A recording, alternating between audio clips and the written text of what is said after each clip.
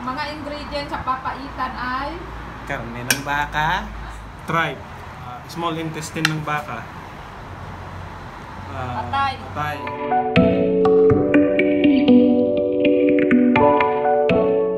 Ang mga ingredients sa papaitan ay karne ng baka, tripe, small intestine ng baka, patay, ginger, tsaka ito, sibuyas, at saka bawang. Asan ang bawang? Andun. Tapos ito, pinakuluan ko na, maliban dito sa baka. Pinakuluan na yan sila. Tapos, chinap-chop ko na siya ng maliliit. Tapos patis, oil. Dito kami sa labas guys, kaya medyo yung sound. Napainit na.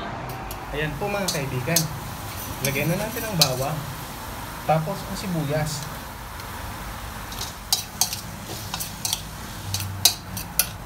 Natin ang ginger.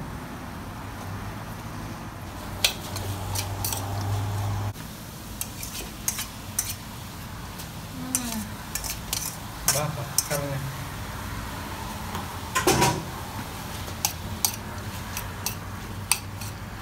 Lagyan natin siya mag-brown. Muna nag-brown. Brown na.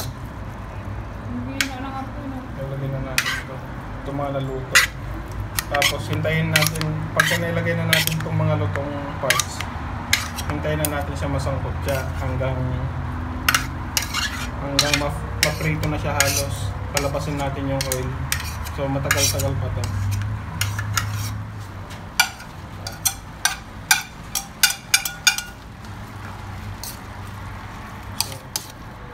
Hanggang mag-dry. Pero bago natin siya takpan, lagyan muna natin siya ng Patis. Okay. Hindi na. Tumutunog na. So pag tumutunog na, ibig sabihin, nagka-crunchy na siya. So gaganyanin muna siya. Matunog na nga. Hindi. Okay lang yan, para lumakas yung taba niya. So, sisip-sisip mo lang sa ganyan. Huwag masyado, parang hindi mo makuha yung parang pait niya. Hindi yan sunog pa. Sangkutsar lang yan, sangkutsar ang sangkutsa. Kumawa ka ng tubig.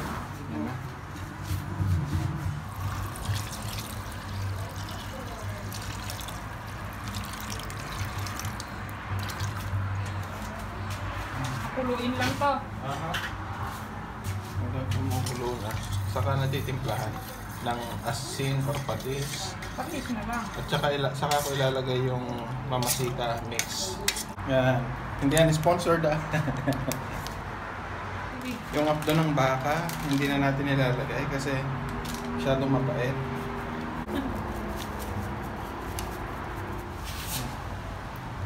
Italo. Mga ilang minutes pa, basta lumambot. Nagkat na rin ako ng watermelon. Pasok natin sa ref para malamig. Aray.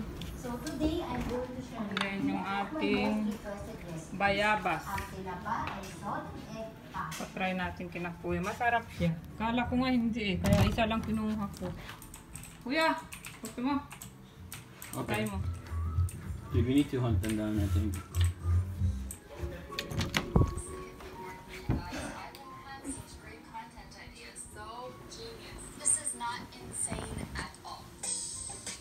Guava to. Sarap. Masarap pala siya. Isa lang kinuha ko. Kaya ko kasi hindi. Matigas ba o hindi. Maglilihim kasi walang ilaw si Ayen.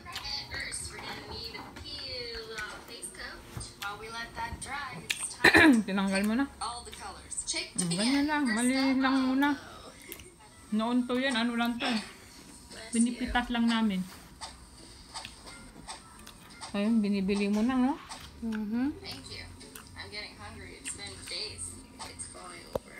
Ayan, so pinasok na natin yung niluto ni Glenn na papaitan. Ayan, luto na siya. Ready to eat na. Kaya kumakain na si Glenn. Tawagin natin si Kuya. Kung gusto na niyang kumain. And then nagluto din si Glenn ng paksiw na ano to? Salmon. Paksiw. Oo, salmon na merong ano to? May talong.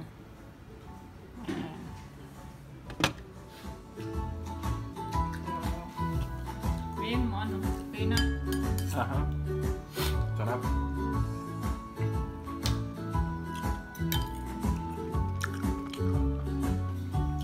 Ang lambot. Lambot.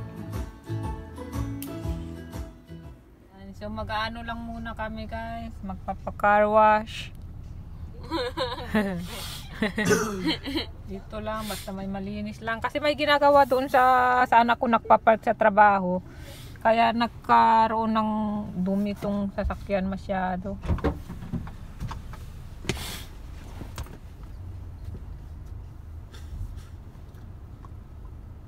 Parang tayo. Sabon. Oh, parang tayo ang gumagalaw, no? Nakita ko yung kakagaling natin dun sa barko. Masok-masok pa ako eh. Kala ko ako yung gumagalaw yun yung bilet.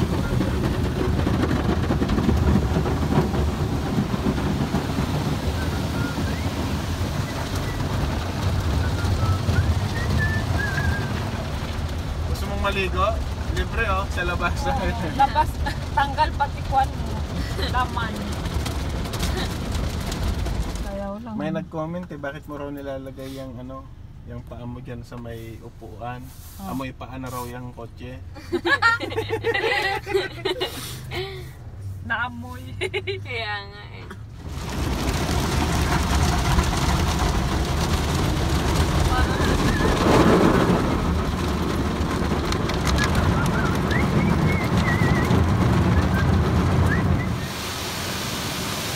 Mas binabasa akong mangya. Hindi, last ban lang.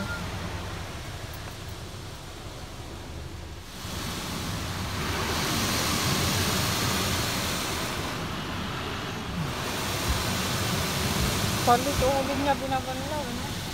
Oo, parang malinis. Magaling nga itong ano to eh. Gustong-gusto ko itong tagalinis na to eh. Hindi katulad ng mga nandun sa dati. Kaya nga, yung iba mabilis lang eh. O, ito na yung dry na, ita-dry na niya. Labas ka na.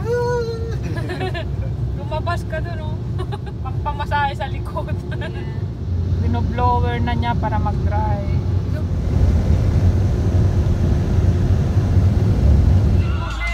Bye, kuya.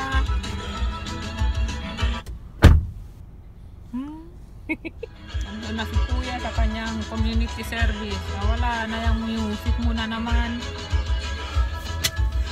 Mag-copyright na naman tayo. Magmomo lang kami habang hinihintay si kuya. Then kukunin ko rin yung aking uniforme. Nakapalagay ako ng logo. Ngayon pa lang yun natapos? Oo. After parang 3 2 weeks. weeks na yun eh. 2 weeks naman. Oh, 3 weeks? Mm. Yeah, 3 weeks na. Kasi ayaw ko yung binibigay sa aming libre walang bulsa kasi ang hirap walang bulsa. Saan mo ilagay yung mga kailangan mong ilagay sa bulsa? Oh!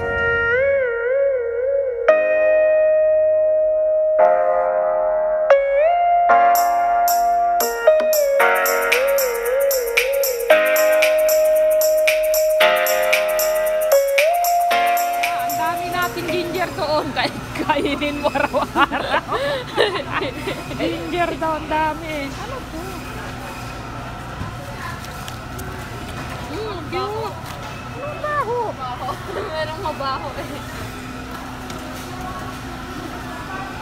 Iyan ata eh.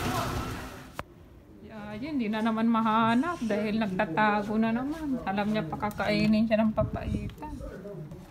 Nagtago na naman siya.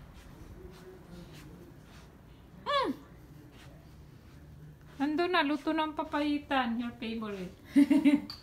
Dito ko na ginagawang makeup ko eh. Ano ba yan? Bakit pupunta ka pa dito? Eh, mas may ilaw ka nga doon eh. Kasi nandito lahat yung product mo. Hindi kunin mo. Ano na wala. makeup mo? Pumili ka? Eyebrow lang eh. Kulay mo siya eto. Light pa ba yun? Eh, ito nga ang ginagamit ko. Oo. Tingnan mo. Oh, dark na nga yan eh. Hindi ba para sa akin ata? Siya Parang parang maganda rin pala siya eh. ginamit Nagustuhan mo mo na. rin? Mhm. Saan ka pupunta? Sa kwarto. I don't know, I was bored. You're bored? Maglinis ka. Next time na. Okay. Kailangan ko daw kumain. Dahil may atay. May iron. Halika! Kakain tayo. I'm not hungry. Hindi, yung isda. The students in Hollis, Oklahoma stay in what he calls cowboy condominiums. Yan, papaitan, American style, o diba? Ibig sabihin nun, kulang ang ingredients. Kasi nandito tayo sa Amerika, hindi lahat makukuha natin yung ingredients. That's it. Wow. Lipstick. Wow. Ito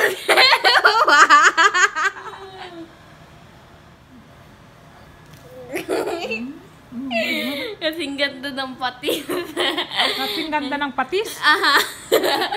Maganda palang patis. Ito ang healthy na banana. Maging healthy na siya. Ito pinuha din namin. Okay pa siya. $1 na lang po lahat na yan.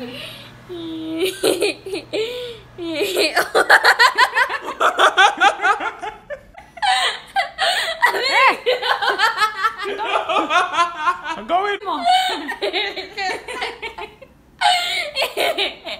Saan ang daddy mo? Tumatay.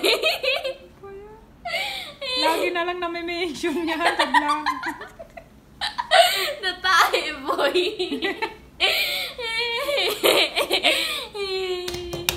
Kakain daw siya ng lamang loob. Hindi yan lamang loob ay. Tae ng kambing. Sarap. Papaitan. Are you gonna eat it with rice? Okay. Tae ng kambing. So appetizing. Masarap eh. Hala, grabe, puno ng sili. Really? Oh no. Oh no. Okay lang. Masarap to, Ayen. Yummy. Okay, bye-bye. Bye-bye. Balik na daw siya sa cave niya. I'm gonna go take a bath. Yan na sa cave niya. Okay, bye-bye. Bye, kuya.